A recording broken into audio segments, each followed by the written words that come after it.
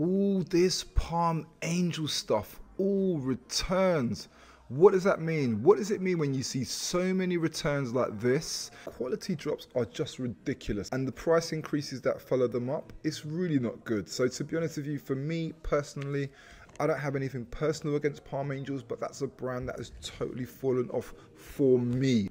What is going on, people? Welcome back to another video with myself, Hoxton. So listen guys, last week I was over in Shirebrook, which is just north of Nottingham in the Derbyshire area, not too far from Mansfield. So it's my first time coming here, and the reason why I came down here is because quite a lot of followers were telling me about this outlet which is over in Shirebrook, so I thought I need to get down there and check it out. Now funny thing is, when I was asking people in the area about Shirebrook, they were telling me that it's one of the most dangerous places apparently in Derbyshire, which I thought was quite funny. I don't know why I thought that was funny, but this whole retail park area that I was in Shirebrook, as you can see, there's a Flannels, there was a USC.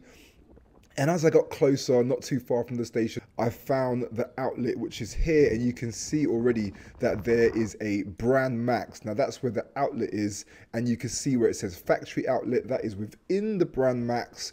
And you can also see that there's a USC, and there is a Jack Jones. All of these brands smelt to me of Fraser Group. Now, if you don't know, Fraser Group actually own quite a lot of retail parks up and down the country, and I had a feeling that Fraser Group owns this one, but I didn't go in to find any information about that. But before I get into that, let me get into exactly why we're here. So look, now I'm inside the Brand Max, and I was walking around and I saw lots of different things in here. It almost reminded me a little bit like a TK Maxx. Almost. This place was absolutely massive. Lots of stuff in here. Now what the fellows were telling me is there's actually quite a lot of designer bits in here, which is located upstairs on the top floor. So shortly I'm going to make my way there, but downstairs it was just tons of trainers, shorts, shoes, sportswears, all sorts. And the prices were a funny one because they were a little bit mixed. There were some deals in there, and there was some stuff which was clearly, to me, not really a deal. So I think this place has a big confusion because it's not very well known outside of the area. So for example, in London or south of the UK, not a lot of people would know about this place, but more close and local to the area, people would have known about this place. Now that's sofa.com, which was bought out by Fraser Group, so it's no surprise to see them in here as well. It seems like Mike Ashley has a thing about buying up these stores, buying up all these different ex-independents and all these stores, and when they go bust, all the items are now seemingly ending up in random places across the country, and this seems to be one of them.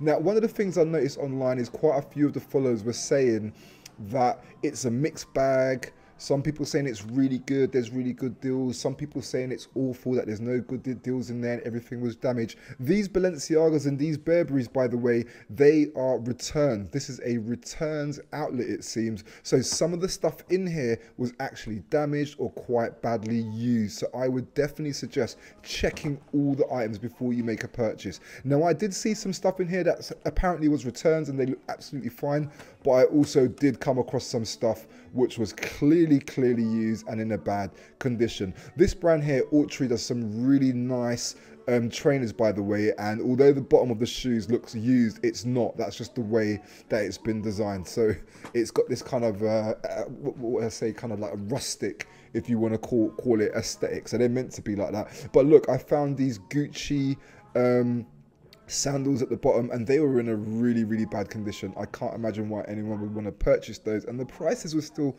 quite high. So yeah, real mixed bag in here, guys. Real mixed bag. So as I was looking around, I also found some Valentino rock studs, as you can see here, but look at the bottom of these. These have clearly been used. I mean, I don't know, man. They don't even bother wiping the bottoms of them. Sorry, but I couldn't personally go for returns. I mean, I could go for returns that had minimal use, but some of the stuff I saw in here looked pretty badly used. So I went over to the clothing section where I did find quite a few brands. I found this CP Company top, which was, how much was that? That was $150. You know, I kind of feel like it's just okay. Saw this Palm Angels, which was quite badly used. You know, there's quite a lot of marks around the corner, and the The print work on the neck had gone. I saw this Moschino, which looked brand new. That one was £40. So again, it was one of those ones where it was just going through all the items and having a look. We saw some essentials there that were £50, which I think they're, what, are they usually 65 or 70, something like that? Really weird outlet, this one, but for sure you would find some gems in here. Like, okay, they had this Paul Smith. Not sure the pricing on that one, but that one looked new. I also came across some Neiman in there. I saw Paul and Shark. I saw Paul Smith. Here, some Stone Island I saw in there as well. So that one was down to 150. You know, but you could see there was a little stain and a little mark in there. So if you've got the time to wash it and clean it, I don't know, I feel like the prices should be a little bit lower. And also, look at all this stuff. This is all this Palm Angels jackets. Look how many Palm Angels jackets, and look at the fault that's happening on the side of the jacket. So basically, you can see the peel, the logo graphic work was peeling off. And I found this on loads and just, mate, there was about 50 of these Palm Angel jackets. And when I spoke to some of the staff there, and even I managed to bump into some followers there as well, which was really cool. Imagine all the way up in, all the way up in Shirebrook, I even managed to bump into some followers. But look at these jackets, man.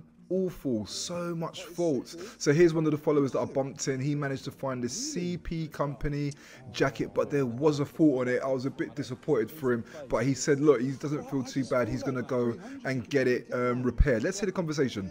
I had to hold the value though on them ones. It's just such a, I mean, yeah, you can get it repaired, but I know to get a proper professional repair, it's quite expensive, isn't it? So big shout out to that follower. He said he'd actually been following for quite some time, so it was really cool to bump into him. But look, more footwear stuff. So I noticed some Balenciaga. Not sure who's still buying Balenciaga, to be fair. Also saw some Givenchy, and there we can see some Balenciaga again. These Balenciaga runners. Yeah, they were not really in a good condition. Got some of the Nikes there as well.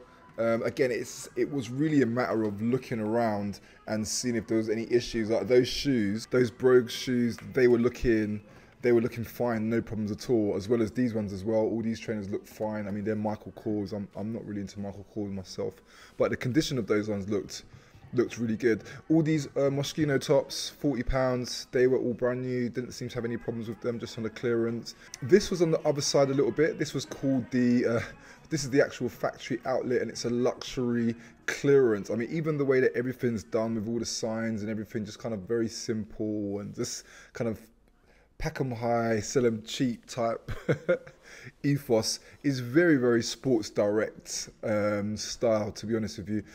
But here we had lots of Valentinos, man. And I'm sorry, but these prices are just really, really high. 300. Are people still buying Valentinos? I don't know. But anyway, all I saw as well, I saw some CP Company.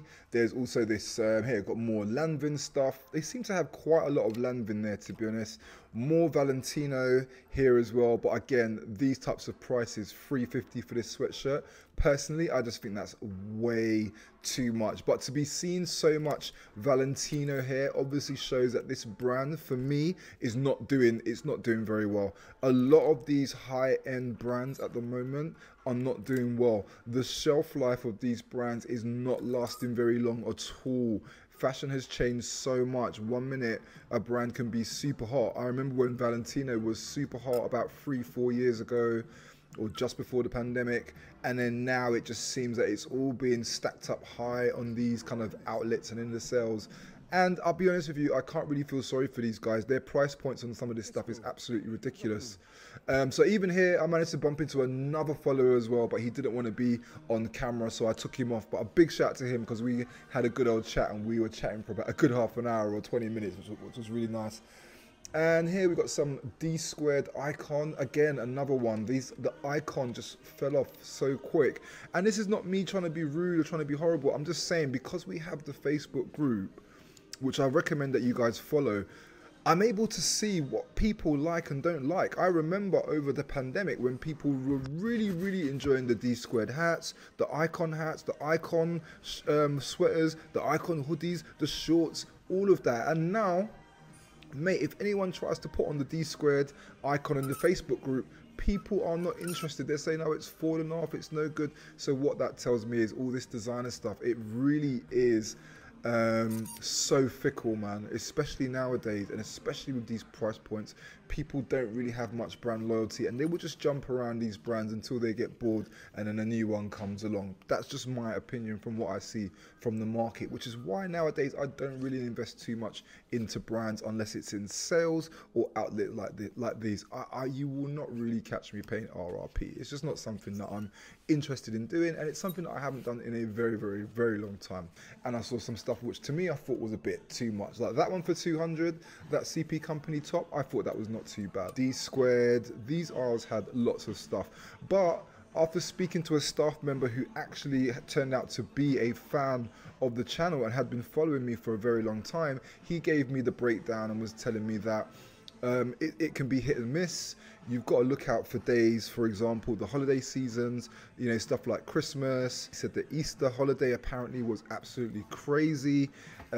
He was also telling me that he found some Moncler jackets for like 80, £100, all this type of stuff. So apparently at the right time, this place is crazy. But if you're going down there and there's nothing much going on, there's no deliveries, you might be unimpressed and you'd be thinking this is that this place offers absolutely nothing, which is not true. It's like most of these outlets, it all depends on timing. So I guess one of the things that you could do is give them a call, find out when the next delivery date is, find out when the next promotional period is coming up, and maybe try and time your trip if you're thinking of heading down there. I also noticed that they had some kids wear trainers as well, so they had all this kind of Balmain look, Burberry, Balenciaga. I'm not really quite sure who's still buying Balenciaga, but you know, each to their own. But they had quite a few of those as well. Also here you can see lots of boots for women. Mate, there was tons of stuff here. Kiddies trainers for the Gucci, mate. So anyway, as I was walking around, I saw sofa.com, who was also purchased by Fraser Group. I can't remember when, but as I said, there's a trend for them to now put this stuff within the stores, and it saves them of having to go out and get more retail units when they can just put it in one of their existing stores. And this is the same thing they done when they bought out USC. They put those in the existing Sports Directs. It's the same thing that they done when they bought out Game. Now you will find Game also inside some of the Sports Directs, and now you can see with this sofa.com, they're putting them in the bigger outlets as well. Now this ice cream top that I saw here, this was actually really, really nice. I really like this. I'm really into this kind of vintage type of throwback type aesthetic at the moment. So that was quite nice, and I think it was £40. The only problem is I did try it on, and even though it was a size large, it was quite small, so I didn't bother going for it. Look at all these R's, guys. Look at all of these R's. Tons and tons of stuff. I think if you're local, you would probably know about this store, but I think if you're coming from London or the south, or from like Birmingham or something, again, if you just don't mind going out for a day trip, I took the train from London. It took about an hour and a half. To be honest with you, it was a really fun trip. The people up north are so much more friendlier, in my opinion, than the people in south. Oh, by the way, look at this Neiman jacket that I found. So I found this Neiman jacket, which is a really cool brand. So if you're into Stone Island CP Company, Neiman is something to definitely check out. But look, found some APC. I think that, how much was that? Oh, missed the price. I think it was like 70 or something like that. I mean, if you had the time to literally sift through all of this, you were going to be finding deals. There you go. That was some Fear of God Essentials, Bell Staff with a hole in it. I mean, I don't know, £80 with the hole. I just thought that was ridiculous. Even if you repaired that, it would just look like a stitch. I mean, that's like 20 quid, mate. That's like 20 quid, 25 quid tops. But yeah, they had a few Bell Staff pieces, which was quite cool to see. So many different types of brands. Look, Essentials up in there as well. Crazy, guys, crazy. What I thought was really interesting is all this Palm Angel stuff, all returns. What does that mean? What does it mean when you see so many returns like this? And look, if you look carefully, I noticed the faults of the peeling. What does this mean? So essentially what happens is if a retailer sells, let's say for example, they sell this Palm Angels, they sell it onto a customer, customers start seeing faults like this, which is clearly a manufacturing's fault. it gets sent back to the retailer, and the retailer sends it back to Palm Angels. Palm Angels refund the retailer, and the retailer can offer the customer an exchange. What that says to me is that jacket has a massive fault, and that jacket I'm sure was worth around 700-800, which is a lot of money for it to develop a fault. I'm sorry guys, but a lot of this designer stuff now, the quality drops are just ridiculous, man. And the price increases that follow them up, it's really not good. So to be honest with you, for me personally, I don't have anything personal against Palm Angels, but that's a brand that has totally fallen off for me. My opinion doesn't mean anything. People can buy and do what they want, but that's just my personal opinion, that I wouldn't personally buy any Palm Angels or anything like that.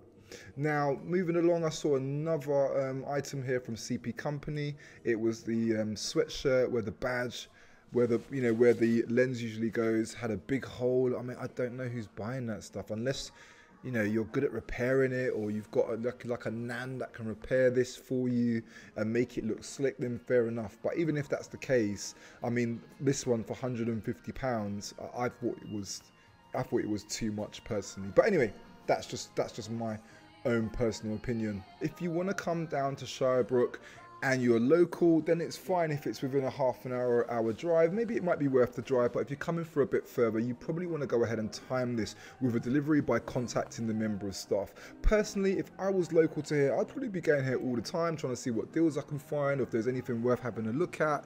Then I think if you're close, it's cool. But overall, I still did think it was a good place to go and check out if you're looking for some good steals. I would say if you go there, just make sure that you're double checking the items to make sure that there's no additional fault, because I believe a lot of the stuff here you cannot return it. Okay, so listen guys, I'll be doing more outlet vids out like this. If you are someone that knows about some deals, some outlets, something to share with the followers, please leave it in the comments box below and I'll make sure to get back to you and we can see if we can make that content happen.